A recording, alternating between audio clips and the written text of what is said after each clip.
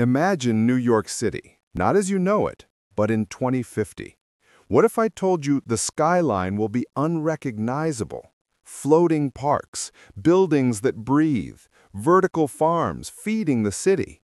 By 2050, NYC becomes a living, layered megalopolis. With open space vanishing, architects go up and inward. Facades turn green, rooftops become orchards, and skyscrapers double as ecosystems. Think less concrete, more canopy. Life spreads vertically and below, subterranean transit and mixed-use caverns, while sky bridges stitch neighborhoods into elevated pedestrian-first layers.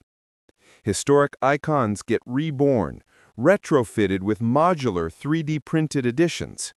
Buildings become responsive, self-healing materials, dynamic skins that adapt to light, heat, and air.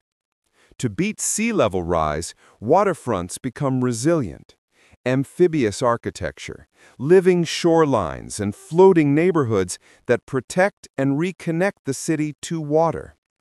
AI-run buildings, micro-parks, and community-first design make daily life cleaner, greener, and more connected.